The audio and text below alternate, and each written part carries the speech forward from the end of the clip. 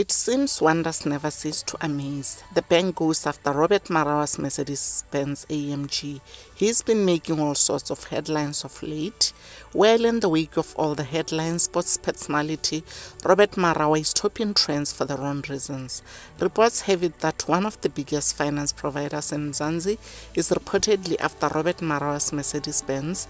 The repossession comes after he had allegedly failed to pay a balloon payment of more than 1 million rands.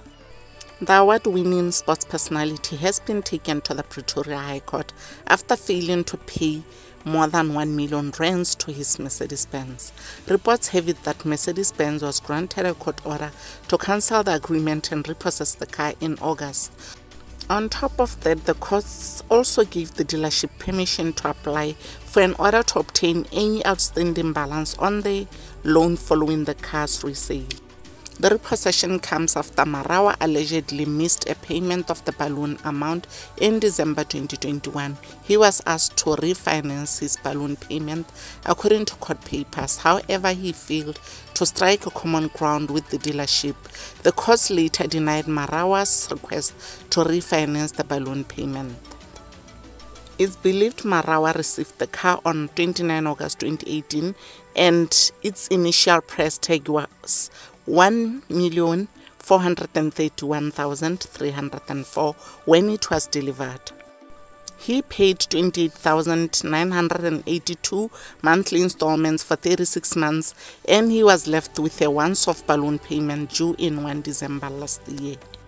Mercedes-Benz Financial Services informed the sports personality about his arrears in writing, approached the court in February to cancel the sale agreement, applied for the car to be repossessed, and requested he pays the cost of the court application. The court documents read: an order authorizing the plaintiff, Mercedes-Benz Financial Services, to apply for the court on the same papers, supplemented insofar as may be necessary for judgment in respect of damages and further expenses incurred by the plaintiff in the process of the said vehicle, which amount can only be determined once the vehicle has been repossessed by a plaintiff and has been sold. Marawa's argument reads: the defendant denies that the above honorable court has jurisdiction to adjudicate this matter and puts the plaintiff to proof. The defendant denies material breach of the loan agreement and puts the plaintiff to proof thereof. Yo guys, that was it. And then honestly, sometimes I believe that we have to actually carry the load that we can manage. You cannot carry as young as I am, or rather as small as I am. I cannot carry an elephant, guys. I can't. Honestly, sometimes as people, we have to be fair and honest with ourselves. Yeah, sometimes we overburden ourselves with stuff that we know in the long run we might have problems.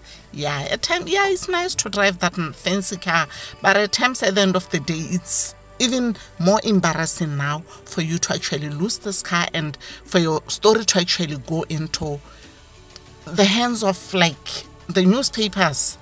You know guys, thank you so much for watching this video. My love is real. I'll see you on the next video. Have a wonderful morning.